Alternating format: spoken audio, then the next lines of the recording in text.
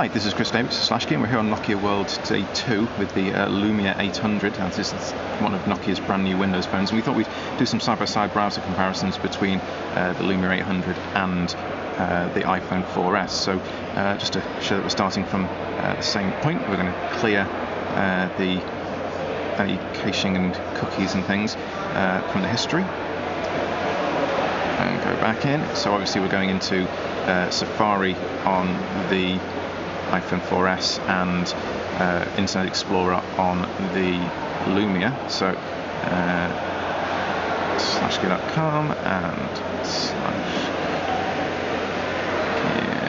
slashgear.com, and if we press go at the same time, and these are both on the same Wi-Fi network here at Nokia World. And as you can see, the mobile version of the page comes up first, and the Lumia seems to be struggling. Now obviously it's given us both the mobile version. We can go down to the bottom of the page. Even if I go back, I accidentally tapped there. Go down to the bottom of the page and choose the standard browser view. So if I press that at the same time, to see how quickly it brings up the full page. Now this is the page that you would see if you go to Slashgear on your desktop, and as you can see, it's kind of not so much neck and neck, but you can certainly read articles on both pages. There's no flash support obviously on either phone, so you're not going to see any of the flash animations or advertising. But the iPhone is done there, and the Nokia is still loading up in the background and just finished now. So there's a few seconds difference, but certainly the iPhone does seem to render quicker. In terms of page rotation, iPhone did slightly beat the Nokia there. Obviously the iPhone's got a dual-core processor, it's the Apple A5 1.4 GHz single-core processor on the Lumia.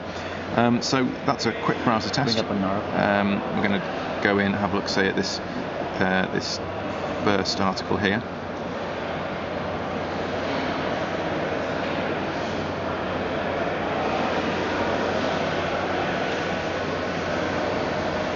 Again, iPhone seems to have led there, still catching up on the...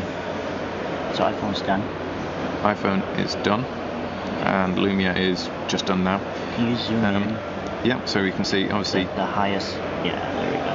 Very good. So that's highest level we can zoom in on the iPhone, highest level we can zoom in on the Lumia. That I have a screen protector on. Yeah, there is a matte finish screen protector there, so it's going to change the iPhone screen slightly from what you would get as stock. Both support text reflow, so that you can tap in and zoom in to see automatic zooming, so that obviously makes navigation a lot easier. So yeah, Nokia slightly lagging behind the iPhone there in our tests, but not by a huge amount, certainly. So that's the Nokia Lumia 800 and the iPhone 4S browser side by side.